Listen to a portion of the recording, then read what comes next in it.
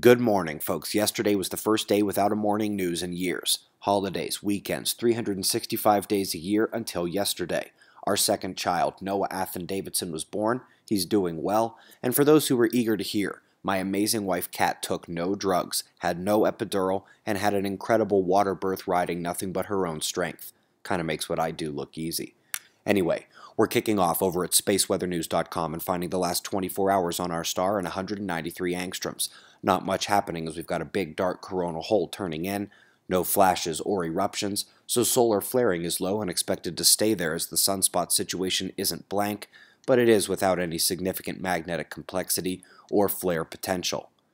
Solar wind telemetry from Discover, purple particle speed dropping out as the coronal hole stream wanes away, and we're back to calm after only the briefest of geomagnetic storms. The reverberations are clearing, and the magnetometer resumes normal smooth curves along with the electron flux back up off the floor and flowing smoothly. We do expect more solar wind towards the middle of the week as this coronal hole has more than a 99% chance of hitting us with its solar wind stream. Before that, though, we have a short-term peak in earthquake watch. We begin that with a horse of a different color, however. All those Mexico and Guatemala earthquakes last week were likely leading to Fuego's eruption yesterday. They do expect the ash to reach the capital.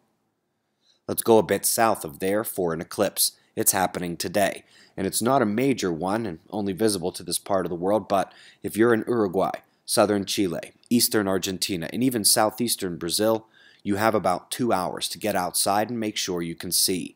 The sunrise won't have long to wait before the eclipse begins.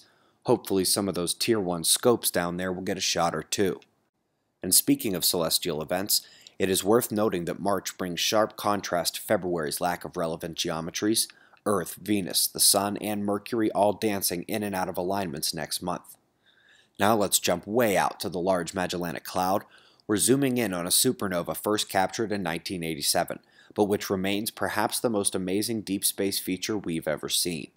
Since 1987, our technology has improved slightly, and we now have a terrific look at the primary ring and the peripheral ones. We've combined visible, radio, X-ray light to see what is really happening there and within the structure, including how it lights up as the supernova blast reaches the ring. They've also been able to use the slight changes in depth visibility via time and different cameras used to see into and through the structure, and this 3D visualization is linked on that article as well. Let's come now to Pennsylvania. Yesterday's storms ripped through there and into New Jersey thereafter. There was wind, there was hail, and there was flooding. Trees down, cutting power, and cutting off roadways as well. Today we do get a brief break, but it's not going to last too long. We come to the wind map. A big low over the east is pushing the storms offshore, and tonight should be a lighter go all around. But as we get into tomorrow, we see powerful rainstorms heading for Southern California once again, and the Gulf states will need to have eyes open for a convergence as well. Europe, top story is in the North Atlantic for you. It is the arms, and it has quite the reach inland as you can see there. Not sleeping on the Mediterranean low either. Website members, the guys pulled off the podcast without me yesterday, and if you haven't seen the most 3 or 4 deeper look episodes, it will be well worth the 15 to 20 minutes you spend over there.